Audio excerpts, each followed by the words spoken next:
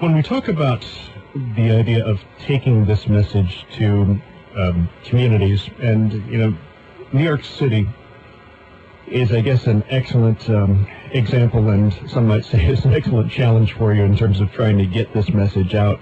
How do you reach out to people in so many different areas who might be impacted by this? Well, we're doing it in multiple ways. First of all, we have the website. But second of all, we have started with the development of some public service announcements that will be seen more and more often, and they are produced, or they're featuring rather athletes, professional athletes so far, that have asthma and have been such great inspirations. It can be such great inspirations to young people out there. And then finally, we're going to be doing these Winning with Asthma workshops, proving to young people out there, as well as their parents and their coaches, that asthma shouldn't be a stigma. It's a myth that young people with asthma can't exercise and that they can't achieve success even at the highest level of competition. So these Winning with Asthma workshops will be actually in person at some schools starting in the fall and the winter, and then we'll have a webinar actually. We're developing an online parent education project with Power to Learn through Cablevision, which is the community-focused learning arm of Cablevision that's expected to launch in the fall and winter of 2008. So it's many different ways in which you seek to get this information out.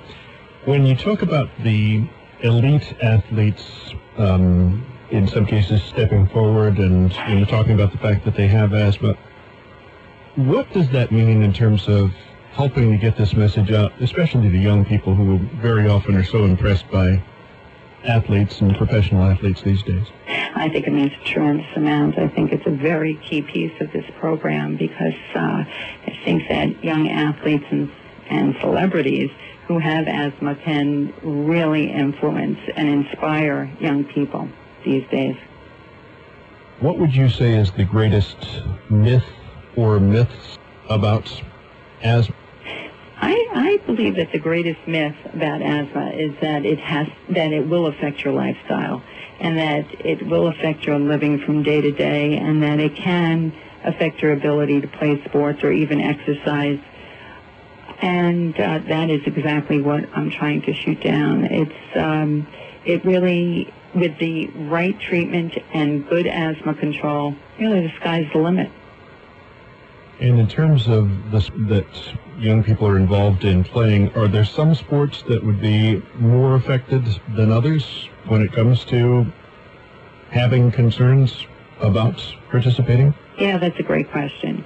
The highly aerobic, high ventilation endurance sports such as basketball and hockey and soccer and long distance running, for example, where athletes or where the young person would breathe at a very high level and dry out the airways. The spasm that occurs in the airways of people that do have an exercise-induced asthma component occurs due to drying out of the airways and then causing the airways to become very irritable and go into spasm.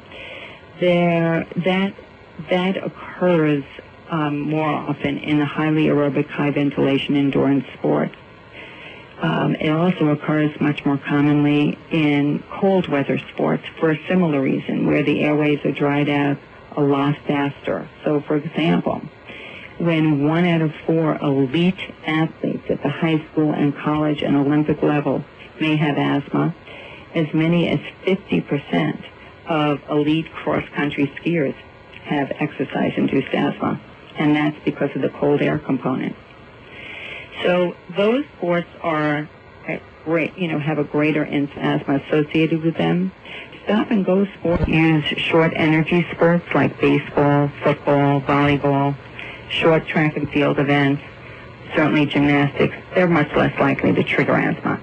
But having said that, you can even be a fantastic basketball player, hockey player, long-distance runner, and we've involved some of these athletes with the Breathe Easy Play Hard Foundation already, and they have been tremendously successful by just controlling their asthma.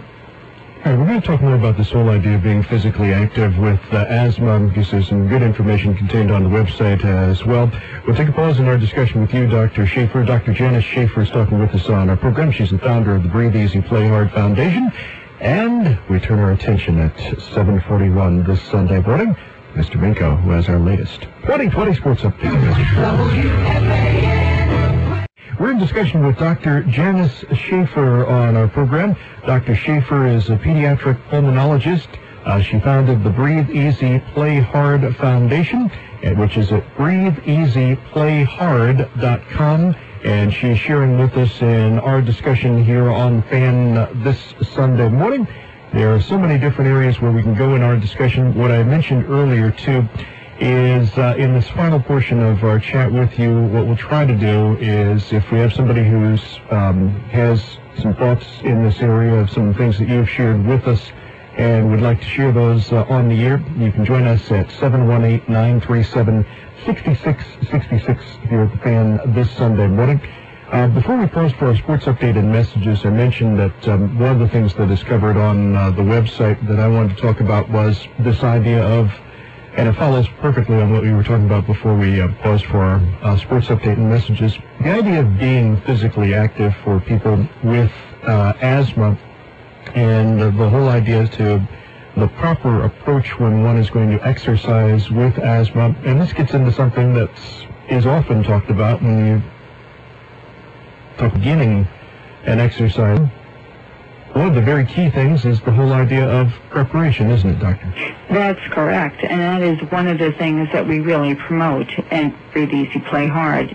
Preparation is key, and it's it's epitomized by the athletes that do have asthma now that are in Beijing competing. Mm-hmm. They have to be completely prepared with an asthma treatment plan and have a backup plan in case their asthma symptoms break through.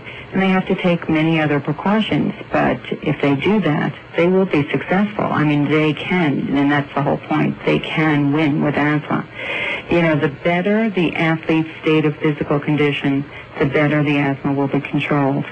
And the better the asthma control, the better the athlete's performance. So it's a continuing cycle. The better you control your asthma, the better you'll do, and then have less breakthrough asthma symptoms. So preparation and good control of asthma by following your treatment plan is key. How long a period of warm-up do you recommend, or is there a uniform recommendation that can be given? I think it's best to, after taking, if it's advised that you take a preventative inhaler prior to exercise, at least a 5 to 10 minute vigorous warm-up routine before starting exercise is important. This serves basically to warm up the muscles and begin to open up the airways prior to the start of vigorous exertion.